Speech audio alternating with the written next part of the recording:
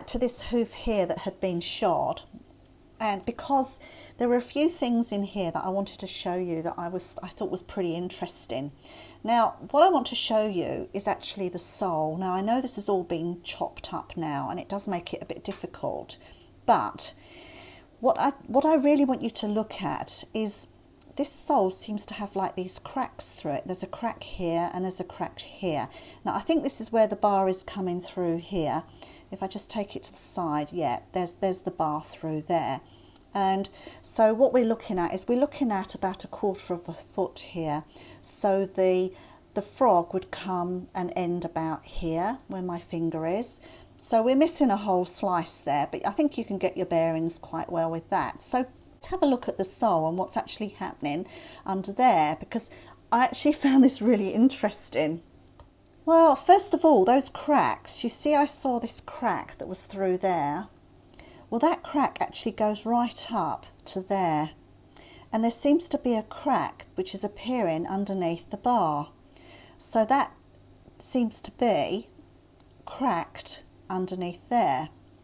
And when I turn it over, you can see that that's where the bar is, which is running across here. And what I thought was pretty interesting was that the layers of sole, you can actually see them quite well in this sample. If I zoom in for you, and you might have heard the term exfoliating sole and live sole, and I think that's what we're seeing here. I think that this layer here, and you can see it's a real layer, isn't it? I can see like this layer here, and there's another like 2 layers through there. There's that layer here, and then we've got this part here. And I think that that's what they talk about when they talk about exfoliating sole or dead sole. But you see, if we took this sole off here, then that would leave us with not a very thick sole, not a very thick live sole. This is about 5 mil, this part here.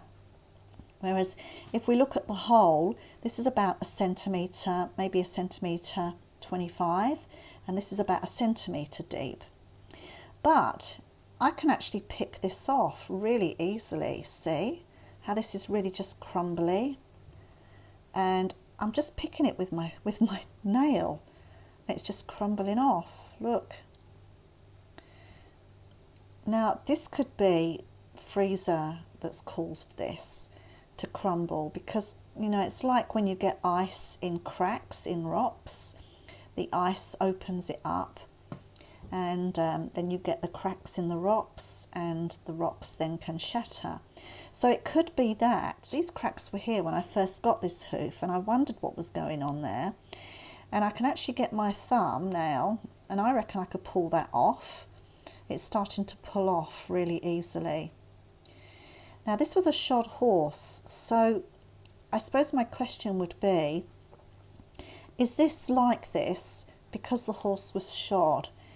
Is it like that because the sole is not touching the ground? Because you've got to imagine there's going to be another piece of metal about that sort of height that's sitting there on this hoof wall, which is going to lift this right up out off of the ground.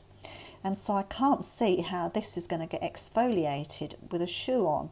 And maybe that's what's happening here. Maybe that's why we've got all these cracks through the sole, and why it's just breaking off really easily. Let's have another look at the next slice to that. And look, that's very, very similar. If you have a look, you can see the lines in the sole are really quite clear, aren't they? Can you see that line through there? And there's another line through there. Now this is almost to the side now, so we're looking at quite a different presentation. Yes, that's a ligament through there. You can see that quite nicely, because you can see the strands of that through the side there.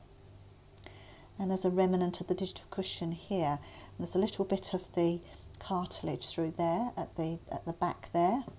And we're just starting to see the cartilage is starting to appear in this presentation here.